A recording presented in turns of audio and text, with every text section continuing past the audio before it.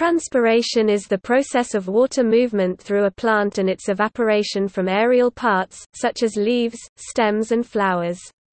Water is necessary for plants, but only a small amount of water taken up by the roots is used for growth and metabolism.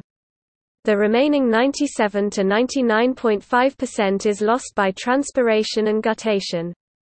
Leaf surfaces are dotted with pores called stomata, and in most plants they are more numerous on the undersides of the foliage.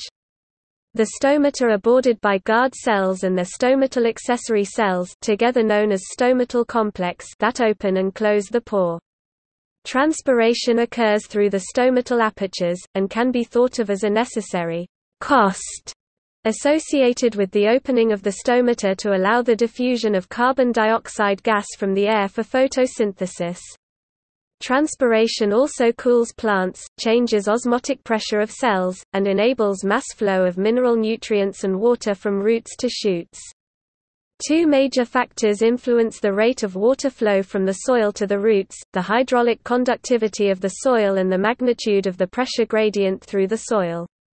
Both of these factors influence the rate of bulk flow of water moving from the roots to the stomatal pores in the leaves via the xylem. Mass flow of liquid water from the roots to the leaves is driven in part by capillary action, but primarily driven by water potential differences. If the water potential in the ambient air is lower than the water potential in the leaf airspace of the stomatal pore, water vapor will travel down the gradient and move from the leaf airspace to the atmosphere.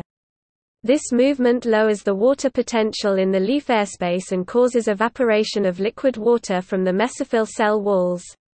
This evaporation increases the tension on the water menisci in the cell walls and decrease their radius, and thus the tension that is exerted on the water in the cells. Because of the cohesive properties of water, the tension travels through the leaf cells to the leaf and stem xylem, where a momentary negative pressure is created as water is pulled up the xylem from the roots. As evaporation occurs at the leaf surface, the properties of adhesion and cohesion work in tandem to pull water molecules from the roots, through xylem tissue, and out of the plant through stomata.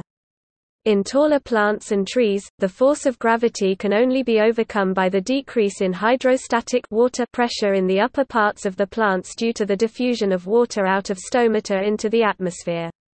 Water is absorbed at the roots by osmosis, and any dissolved mineral nutrients travel with it through the xylem. The cohesion tension theory explains how leaves pull water through the xylem.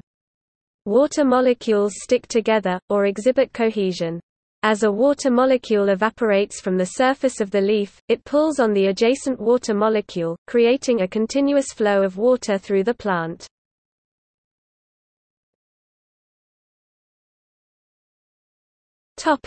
Regulation.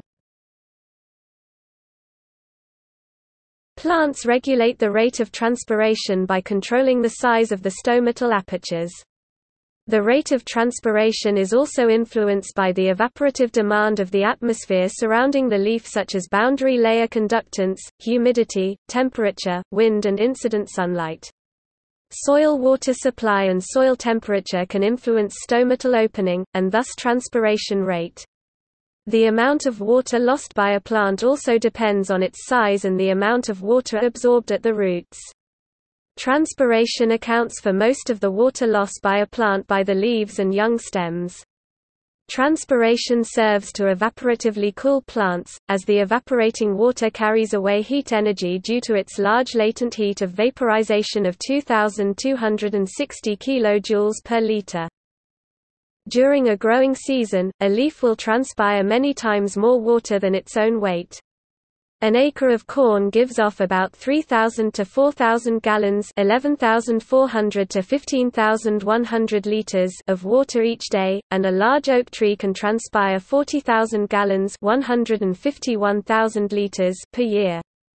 The transpiration ratio is the ratio of the mass of water transpired to the mass of dry matter produced. The transpiration ratio of crops tends to fall between 200 and 1000, i.e., crop plants transpire 200 to 1000 kilograms of water for every kilogram of dry matter produced. Transpiration rates of plants can be measured by a number of techniques, including potometers, lysimeters, pyrometers, photosynthesis systems, and thermometric sap flow sensors. Isotope measurements indicate transpiration is the larger component of evapotranspiration.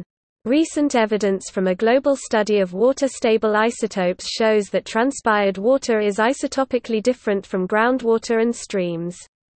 This suggests that soil water is not as well mixed as widely assumed. Desert plants have specially adapted structures, such as thick cuticles, reduced leaf areas, sunken stomata, and hairs to reduce transpiration and conserve water.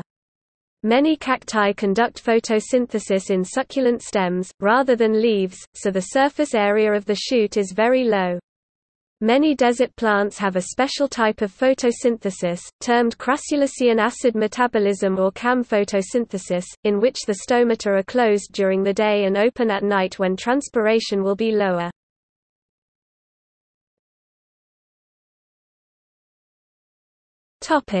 Cavitation. To maintain the pressure gradient necessary for a plant to remain healthy, they must continuously uptake water with their roots. They need to be able to meet the demands of water lost due to transpiration. If a plant is incapable of bringing in enough water to remain in equilibrium with transpiration, an event known as cavitation occurs. Cavitation is when the plant cannot supply its xylem with adequate water, so instead of being filled with water, the xylem begins to be filled with water vapor. These particles of water vapor come together and form blockages within the xylem of the plant. This prevents the plant from being able to transport water throughout its vascular system. There is no apparent pattern of where cavitation occurs throughout the plant's xylem. If not effectively taken care of, cavitation can cause a plant to reach its permanent wilting point, and die. Therefore, the plant must have a method by which to remove this cavitation blockage, or it must create a new connection of vascular tissue throughout the plant. The plant does this by closing its stomates overnight, which halts the flow of transpiration. This then allows for the roots to generate over 0.05 millipascals of pressure, and that is capable of destroying the blockage and refilling the xylem with water, reconnecting the vascular system. If a plant is unable to generate enough pressure to eradicate the blockage, it must prevent the blockage from spreading with the use of pit pairs and then create new xylem that can reconnect the vascular system of the plant. Scientists have begun using magnetic resonance imaging (MRI) to monitor the internal status of the xylem during transpiration, in a non-invasive manner. This method of imaging allows for scientists to visualize the movement of water throughout the entirety of the plant. It also is capable of viewing what phase the water is in while in the xylem, which makes it possible to visualize cavitation events. Scientists were able to see that over the course of 20 hours of sunlight, more than 10 xylem vessels began filling with gas particles, becoming cavitated. MRI technology also made it possible to view the process by which the plant was able to repair these xylem structures. After 3 hours in darkness, it was seen that the plant was able to resupply its vascular tissue with liquid water. This was possible because in darkness the stomates of the plant are closed and transpiration no longer occurs. When transpiration is halted, the plant can destroy the cavitation bubbles with the use of pressure generated by the roots. These observations suggest that MRIs are capable of monitoring the functional status of xylem and allows scientists to view cavitation events for the first time.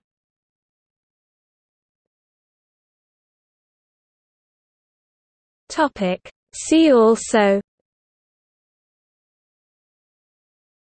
Antitranspirant, a substance to prevent transpiration; eddy covariance flux, aka eddy correlation, eddy flux; hydrology, agriculture; latent heat flux; perspiration; soil plant atmosphere continuum; water evaluation and planning system (WEAP).